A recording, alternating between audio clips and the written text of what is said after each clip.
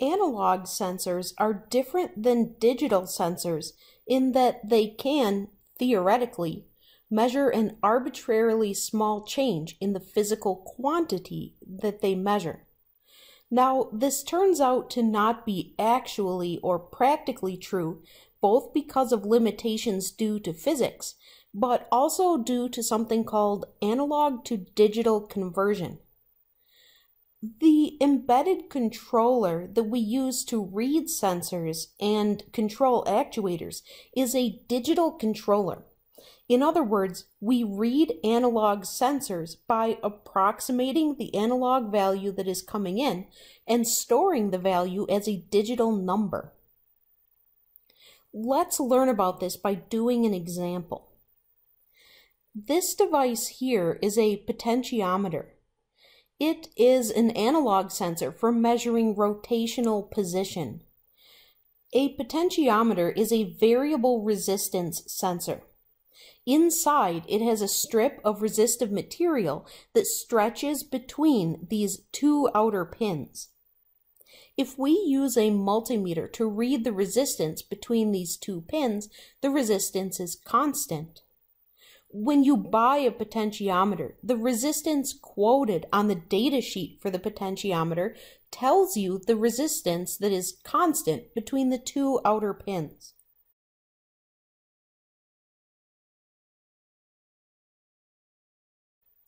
Now, there is a little piece of conductive material called a wiper attached to this dial.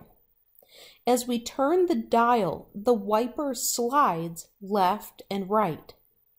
As the wiper slides closer to one of the outer pins, the resistance between the center pin and that outer pin decreases. As the wiper slides farther away from one of the outer pins, the resistance between the center pin and that outer pin increases. Now we can connect the potentiometer to our PSoC like this. First, find the male to female jumper wires included in your kit and peel them apart so that you have 3 of them. Press the female end onto the 3 leads of the potentiometer like this. Now we are going to set up a circuit that is called a voltage divider. In a voltage divider circuit, we use 2 resistors to reduce the voltage in a circuit like this. If we put a voltage in here and we connect ground over here, then the voltage here in the middle can be calculated using Ohm's law.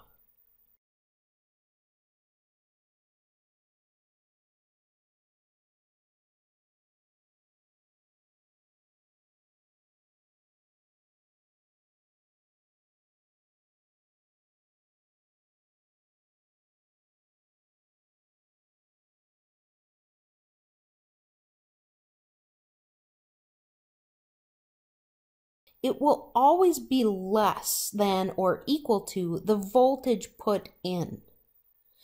Now, if we hook up the potentiometer with one outer pin to VDD of the PSoC and the other outer pin to ground, and the wiper pin, that is the center pin, to 1.4 of the PSoC, we have made a voltage divider where both of the resistances in the circuit are changing.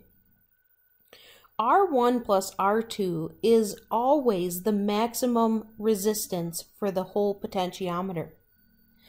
But the individual values of R1 and R2 change between approximately 0 ohms and the maximum resistance of the potentiometer. When R1 is 0 ohms, the voltage at the pin will be 5 volts.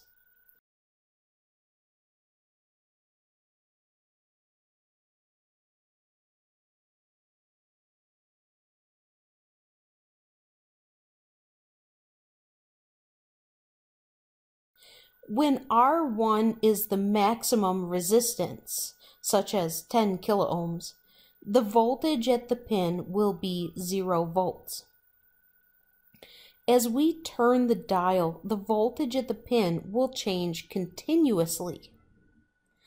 Now, to read this value, we need to convert it to a digital number. Here's how this works. First, in your PSoC code, open up the sensors project that we were working on last time.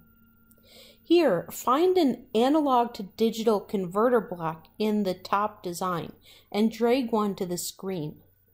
The analog to digital converter block is in the analog menu, then in the ADC submenu. ADC stands for analog to digital converter. The block we want is called sequencing SAR ADC. This is a block that you can use to read multiple analog sensors efficiently. We are only going to use it to read one sensor, but if you learn how to use this block now, you can easily use the same approach in the future to expand to multiple sensors. Now, double-click on the block. First, change the number of channels to 1. Channels is the number of sensors you are going to read. In this case, we are going to only read one sensor. Next, click on the input range. When we convert an analog value to a digital value, we need to know what is the minimum and maximum value that the analog value might have. Here's why. A digital value is stored in a number of bits, giving a maximum value that that digital value could possibly have. For example, suppose that you are going to store this digital value in a single 8-bit value known as a byte. Each bit in the byte could have a value of either 0 or 1. The rightmost bit, which is also known as the least significant bit, is worth either 0 or 1. If the bit is 0, it converts the value to 0. If it is 1, it converts to the value 1. The next rightmost bit is worth either 0 or 2. If the bit is 0, it converts to 0. If the bit is 1, it converts to 2. The next bit is worth 0 or 4. The next bit 0 or 8, and so on. We can figure out the total value of any combination of zeros and ones by adding up the values of all of the bits that have a 1. For example, suppose we have a combination of ones and zeros like this. Now we can figure out the value of this byte like this.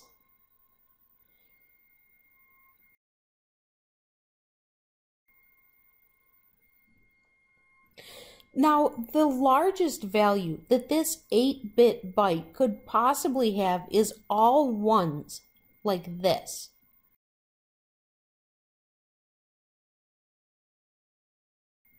This number so we by figure adding out up the value of this number by adding up all of the values of the individual bits, like this.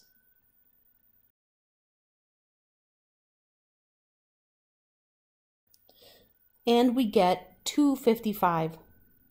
So the largest value that this 8-bit byte could possibly have is 255. Now, suppose we know that our analog value can be anywhere between 0 volts and 5 volts. That means that if the voltage is 0 volts, we want it to convert to the digital value 0. And if the voltage is 5 volts, we want it to convert to the digital value 255.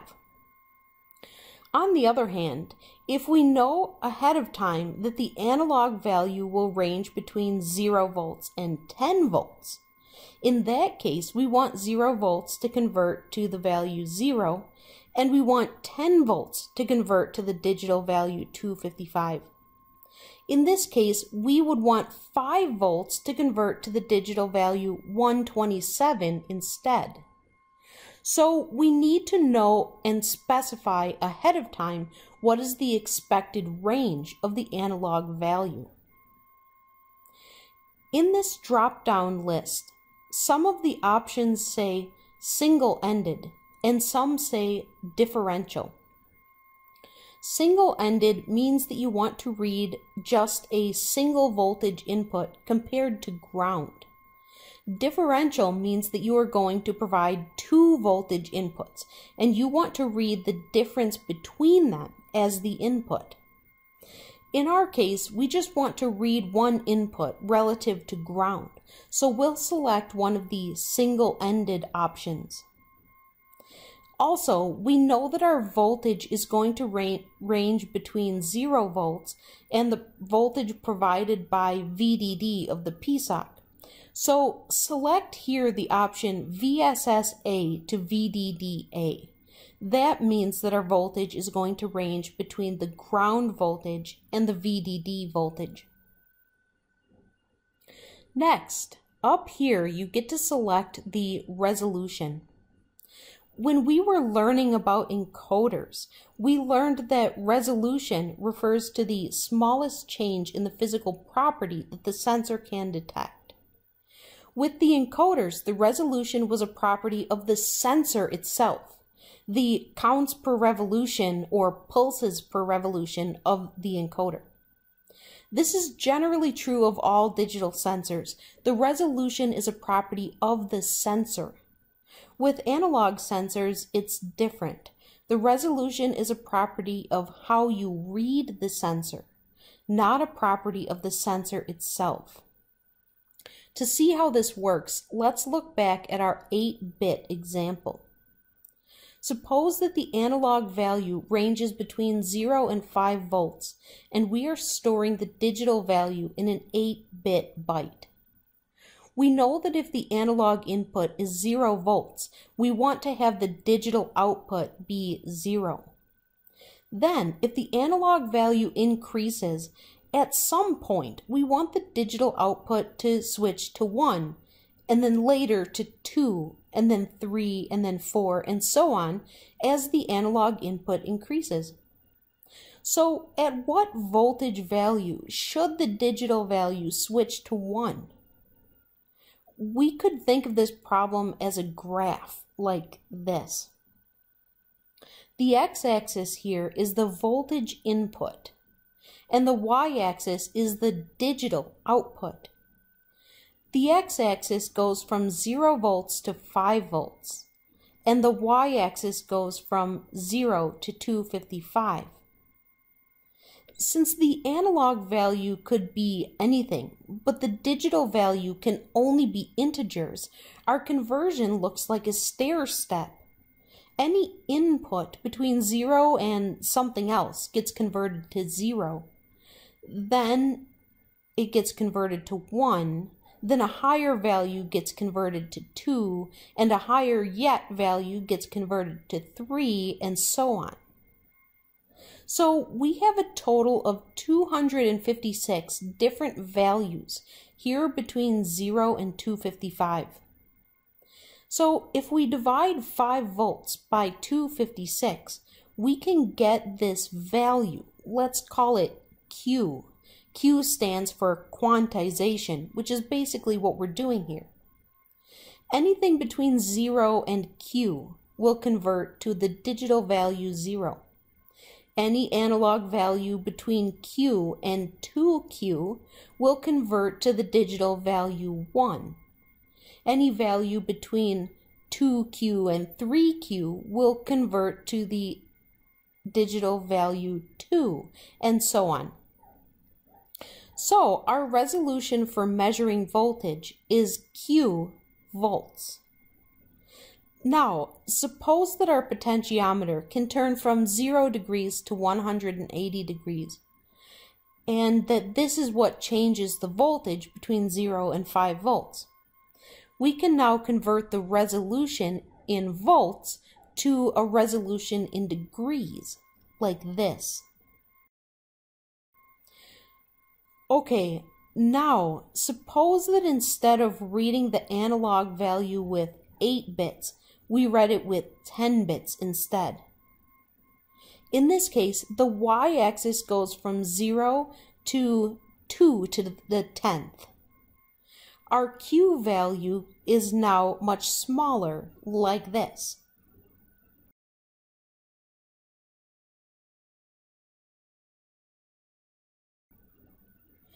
Also, our angle resolution is now much smaller as well.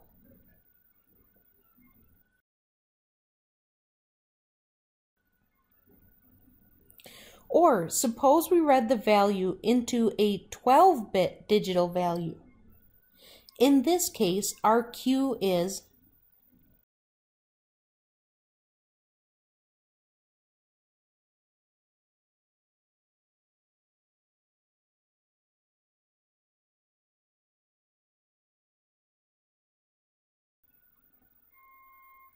and our angle resolution is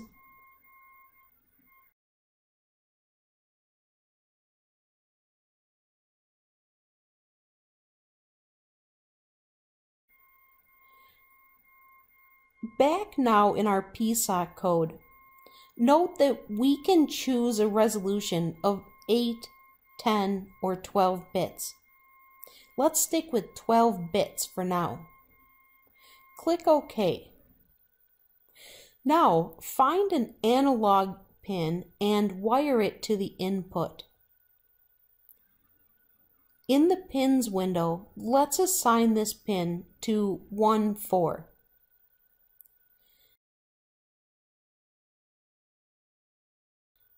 Now, go to the C code. We need to start the ADC block,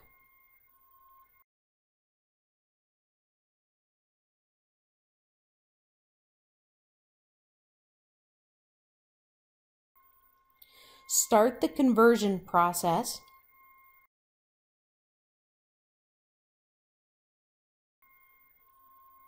we need to tell the analog to digital converter not to give us a result until the conversion is complete.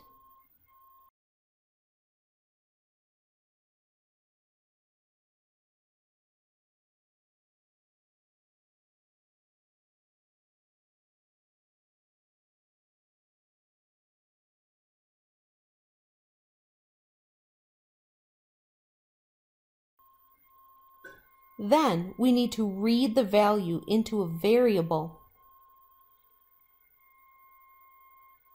Let's make this variable an int.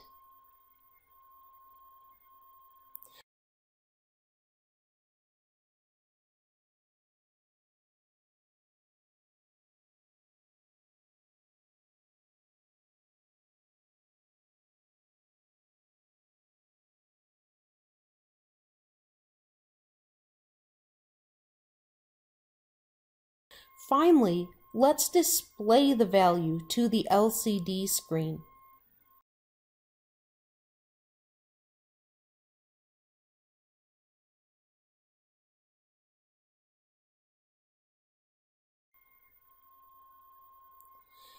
Now, plug in the PSoC and program it. Try turning the potentiometer. What's the minimum and maximum value that you see on the screen? Do you understand why this is the minimum and maximum value that you get?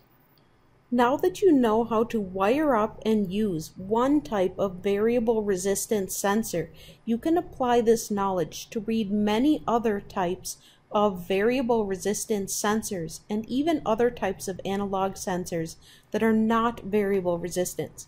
In the next video, we'll look at a couple of other types of variable resistance sensors.